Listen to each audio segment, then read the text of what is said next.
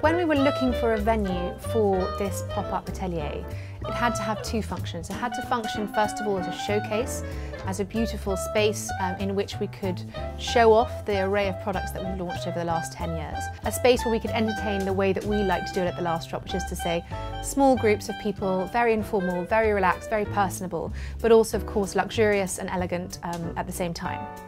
It's been an incredible opportunity to spend time with and really immerse people in the Last Drop and the brand and what we're doing and what we're about. So this is the personification of what the Last Drop is. There's been a raft of different events, from lunch parties to evening events, and it's really showcased the brand and the breadth of the brand and also the breadth of the people that we work with, which has been a real joy.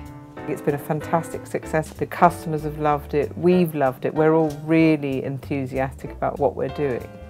And just the response we've had from all the partners we've worked with to our whiskies, but also to Tom's Blend and to the beautiful Penelope Pause machine.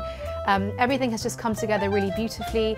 The space is very intimate and it's enabled us to host some really wonderful parties that really communicate the unique ethos of the brand. And the feedback's just been fantastic, so we're all delighted.